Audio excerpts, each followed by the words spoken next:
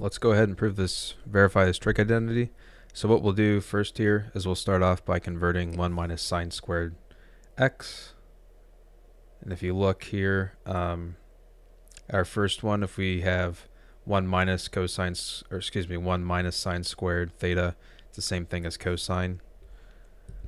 So we'll have 1 over cosine squared x equals 1 plus tangent squared x.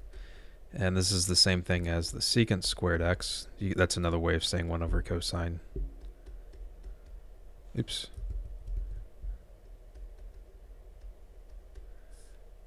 And if you look here, we have this trig identity.